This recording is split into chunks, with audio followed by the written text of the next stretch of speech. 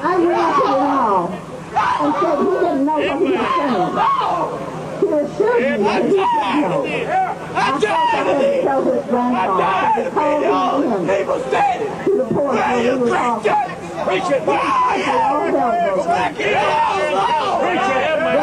initial thought was that my grandson was going to hell. God hates sin. The truth is, God hates sin.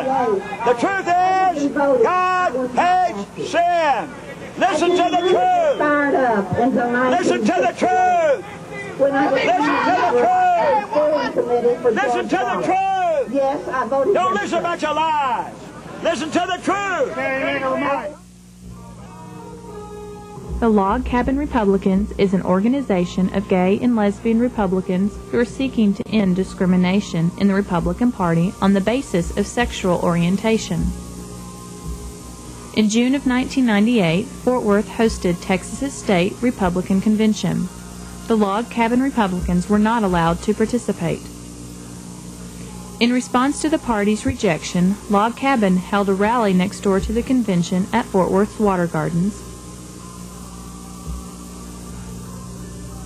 The God Said Ministries is an ultra-conservative Christian activist group.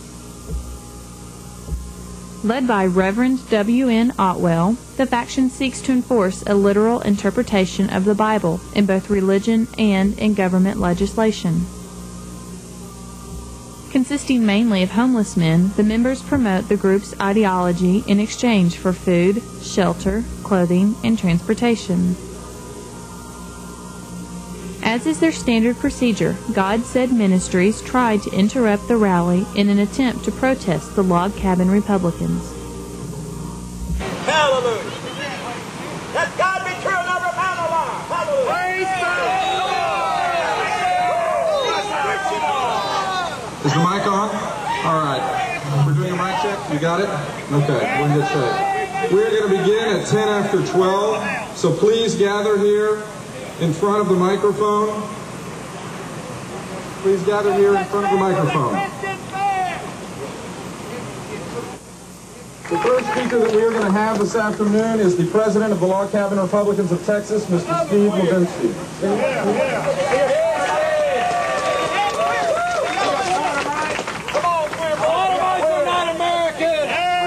In my hand the application that the Log Cabin Republicans submitted to the Republican Party of Texas 3 weeks ago, asking for exhibit B space somewhere in the Tarrant County Convention Center. We received a letter several days thereafter stating simply from the Republican Party that our booth space has been denied. Several days after that, our members in support still against the law to be practicing sodomy. Do you have any protest against the Republican Party? No, sir. But only against these people that They don't need to be in the Republican Party. We don't even need them in Texas. We don't need their money, their tax money. We don't need them influence. We don't need them in Texas. Back to San Francisco. We don't need them in Texas. Thank you, sir. Save her soul, Lord Jesus. Jesus, show her that you love her. Jesus, now show her a glimpse of hell. Show her those that are burning. Show her the rich man that's burning in the hellfire himself. He can't even dip his finger in water. Oh, Father, show her where she's wrong, that she's confounding the wise, that she is taking those with her to hell. Oh, Father, save her soul. Confound her. Confound her, Lord Jesus. Lord Jesus, I rebuke her in Jesus' name. I plead the blood on her in Jesus' name. Jesus, if you can't save her, oh, Lord Jesus. It was a success because basically you have to understand this is the front lines of the whole battle. This is, I mean, it doesn't get any worse anywhere in the country than right here, what you just saw. This is the worst they can dish out, really. And so it's important for that reason. It's very important for that reason that everybody, take it on right here and push it back right here. Because in a lot of places, I'm from Washington, D.C., we have people here from New York and Ohio. It's not that way. Our party is very inclusive in those places, so it's a different story. But right here, we all have to come and support our fellow Republicans here in Texas who are Log Cabin to change things here. So we're here to confront the sodomites. East Texas. Are you a delegate to the convention? No, sir. We're here to confront the sodomites. most of the people with the signs with you? Yes, sir. Okay. Yes, okay. Yes, sir. Nobody else wants to stand against them because they got lace on their drawers. They hate child molesters. They hate drug dealers, but they turn the sodomites loose. Now tell me the worst. Look in the Bible. Tell me which one's the worst. And you ran for governor in 90 against 1990. Save her soul. Save her soul. Go to the Democrats. Go to the Democrats. You form your own party. Don't bring your sin to our convention. We don't want your sin in our convention. We don't want you. We aren't either. We are here.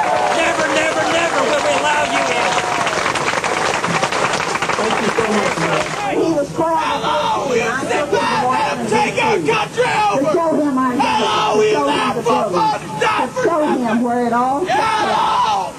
Hello! Where are you at, America? But I must tell you more of our private conversation. Tell me, sit back! Let the wicked reign! Grandma, I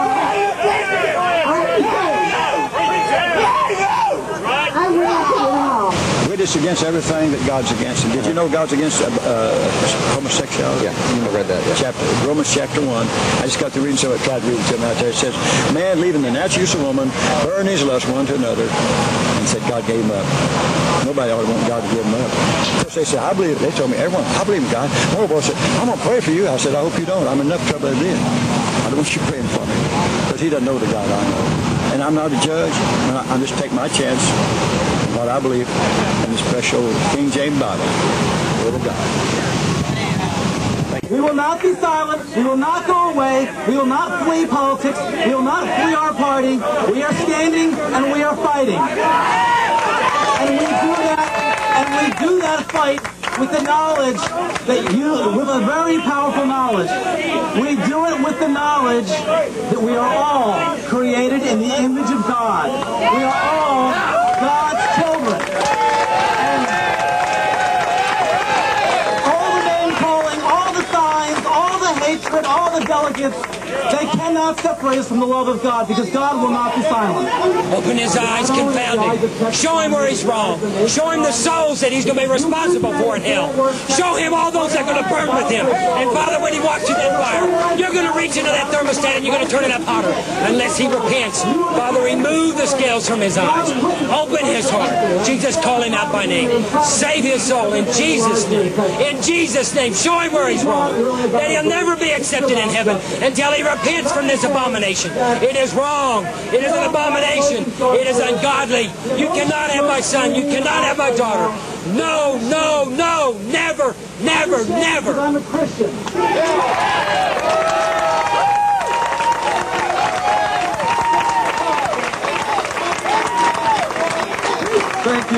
Thank you very much for being here today. You are on the front lines of the battle for civil rights. There is no doubt about it. You are here as gay Republicans, as gay Democrats, as gay people, as straight people. It's like being black in Mississippi in the 1950s sometimes, isn't it? But we're here to stand for equality. We thank you for being here.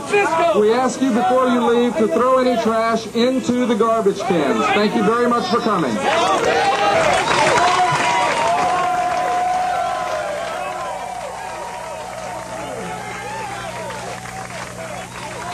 I think the reason why they were so hateful and mad and angry today is because they know they're not going to win.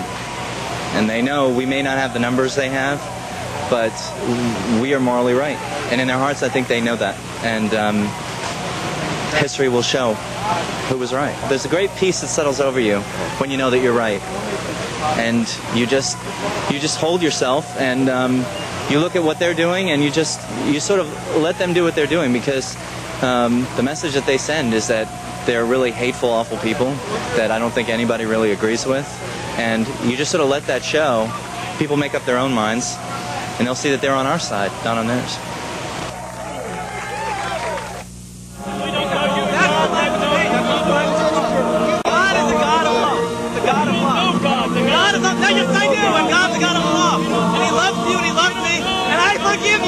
I forgive you, and I love you, and I forgive you. I forgive you.